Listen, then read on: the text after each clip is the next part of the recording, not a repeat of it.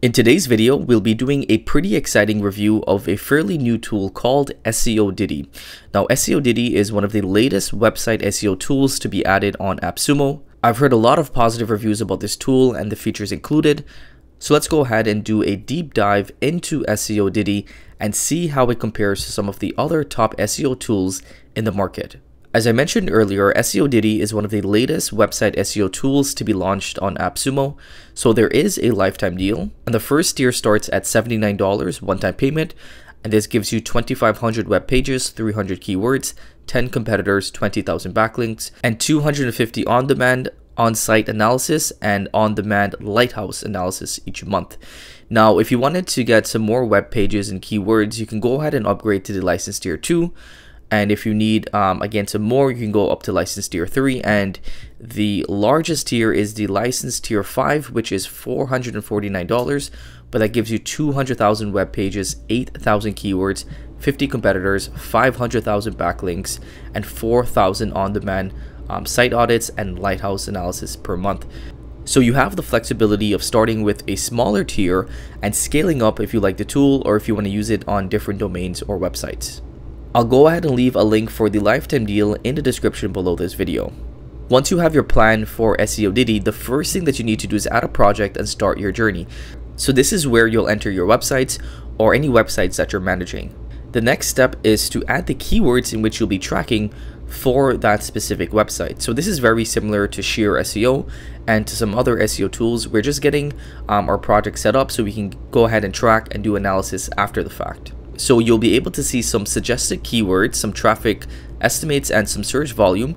And what you want to do is go through these keywords, and if you like any of these keywords, and if you want to track these keywords, just go ahead and click that plus button. And as you can see, it's going to go over into the right hand side here, and we can go ahead and start tracking these keywords. Now, you also have the option of adding in your keywords manually. So you can go ahead and add any other keyword that may not be showing up on the suggested keywords, but you want to actually go ahead and track those keywords. So just go ahead and manually type those in on the right hand side here. And keep in mind that it's going to be set to the United States in terms of tracking, but if you're not located in the United States, just go ahead and make those changes to wherever you are. And once you've added in all of your keywords, just go ahead and start the analysis. And the first thing you'll see is your domain overview. So this is going to be the key metrics and a general overview of your domain. The first metric you'll see is your domain rank. So this is the domain authority score based on the backlinks report. Next is going to be the organic keywords. So this is going to be the total count of keywords that your website is ranking for. Next is going to be your traffic. So you'll be able to see the estimated organic traffic based on impressions. Next is going to be paid traffic. Then you have backlinks, and then you have referring domains. And if you scroll down, you'll see your organic shares overview. So this is going to tell you what percentage of your traffic is from what region. So in the case of my website, 40% of my traffic is from the United States, 21% is from the UK, and 8% is from India, and 5% is also from the United States, but in Spanish. So it actually will differentiate between languages as well within the country. So that's a pretty cool estimate and a pretty cool metric for you to take a look at just to really understand where your traffic is coming from. You'd also be able to see the keywords, the value, and the amount of traffic that you're getting from those specific regions. And if you scroll down, you'll also be able to see your top keywords. So this is going to show you which regions your website is ranking for specific keywords. So we can see in the States, we have 2 top 10 positions and 96 top 100. And that will be broken down into different regions for your website. So right off the bat, we get some really useful information about our website. Now, if you wanted to go ahead and take a deeper dive into specific metrics, as you can see, we have a menu at the top here in which we can take a look at the organic traffic, the paid traffic, the on-site SEO. We have a content explorer, a rank tracker, and a keyword research and backlinks tool. So let's go ahead and quickly take a look at each one of those features. So first is going to be the organic traffic. So here we'll be able to see a breakdown of the organic traffic, how much traffic was lost, how much was new, and how much were up or down. And we'll also be able to see a breakdown of the keywords in which we're ranking based upon those rankings. So for instance, we can see that we have a lot of keywords within the 71 to 80 zone. We also have some keywords within the 21 to 30, 41 to 50, and so on. So this will give you a nice overview of where your content is being ranked so that you can focus on increasing those rankings. And if you scroll down, you'll see the keywords in which your website is ranking for. So we can see for conversion AI boss mode that we're ranking 5th for this specific keyword. We'll also be able to see the traffic. We'll be able to see the search volume, the keyword difficulty, and when this was updated.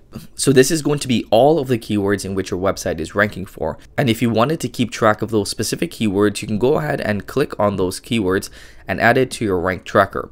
So your rank tracker will be a short list of the keywords in which you would like to keep an eye on, but this would be all of the keywords in which your website is ranking for. So again, if you wanted to, you can go ahead and click on those keywords and add it into your rank tracker so that you're keeping track of it on a daily basis. And if you wanted to get some more information about any specific keyword, you can go ahead and click on that keyword. Once you click on that specific keyword, we'll actually be able to see the SERP overview from the Google first page. You can go ahead and take a look at those websites that are ranking on the first page of Google and kind of get some best practices in which we can employ as well to increase our ranking. But you also have another breakdown of those keywords, and you get some variations of those keywords.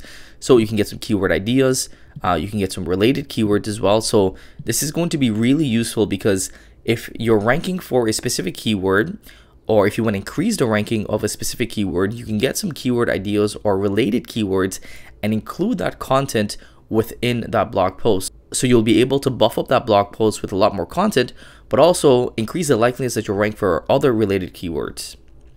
And you can also go ahead and check more in the keyword research section. So it'll actually go ahead and pull up that keyword onto the keyword research section. And again, you can do some further research to find some related keywords or find some suggested keywords that you can include within that blog post. And this gives me some really good suggestions of some related keywords in which I can either include within that blog post or go ahead and create new blog posts about those specific keywords. Now let's go ahead and take a look at the on-site SEO features included in Seodity. So we can see first that we have an audit. So this is going to show us the on-page metrics in which we need to include in order to improve our website's SEO. So in order to see a breakdown, just go ahead and click on that specific section. So we're looking at the errors right now. And as you can see, we're getting recommendations of things in which we need to improve upon. And if you want to look further into that issue or recommendation, just go ahead and click on it. And as you can see, you'll be able to see where that issue is coming from and how you can go about resolving that issue. And if you head over to the performance tab, you'll be able to see an overview of how well your website is performing. You have your accessibility metrics, you have your best practices, and lastly, you have your overall SEO score. And that's all under the on-site section of this tool. Now let's go ahead and take a look at the Content Explorer. Now this is where you'll be able to compare your domain to your competitor's domain and find ideas and find keywords in which you can go ahead and create content about. Because if a competitor in your niche is ranking for a specific keyword, then it's likely that if you went ahead and created some better content, then you can also rank for those keywords. So the first thing that you want to do is enter your competitor in this toolbar and click Start Analysis. And once it's loaded up, you'll be able to see which blog post or which URL is bringing in the most traffic to this website. So as we can see, the best eBay sniper recommendation is ranking for 344 keywords. It gets 34,000 organic traffic each month. So what you want to do is go ahead and take a look at some of these blog posts that are ranking, and you want to try to find a blog post that's most related to your specific website, and go ahead and take a look at that URL to see what type of content that your competitor created. So for instance, if you are in the make money online niche, then a blog post about how to make $1,000 fast might be a blog post which you'd want to take a look at, because you can see what keywords they included in their content, what type of content they included. So it will give you a good idea of what content that you need to create if you want to rank for that keyword. So these are the top pages. If you want to compare the domain, head over to the domain comparison section and you'll be able to see your competitor's domain. You can always go ahead and add more competitors. And if you go ahead and click on their website, you'll be able to see, again, just a list of keywords in which they're ranking for with the traffic and the search volume, and you'll also be able to see their rank. Besides the Content Explorer will be the rank tracker. So this is where you'd be able to add all of the specific keywords in which you like to track for your website. So these are the keywords in which we set up at the beginning of this video when we're setting up the project. But you can always go ahead and add more keywords if you like to go ahead and keep a track of those keywords. And next we have the keyword research tools. And again, we went over this a little bit earlier in the video, but it's very easy to use. All you have to do is search up the keyword in which you're doing research on, and you'll be able to see some metrics for that specific keyword, and you'll also be able to find variations of that keyword and related keywords as well. And the last feature included in Seodity is the backlinks feature. Here is where you'll get an overview of the backlinks. You'll see how many do follow, how many no follow, and you'll also see a month-by-month breakdown of how many backlinks you gained or lost. And if you scroll down, you'll be able to see the anchor text and link. You'll be able to see the status, the type, when it was added, when it was last visited, and the PR and DR of the websites in which you got the backlinks from.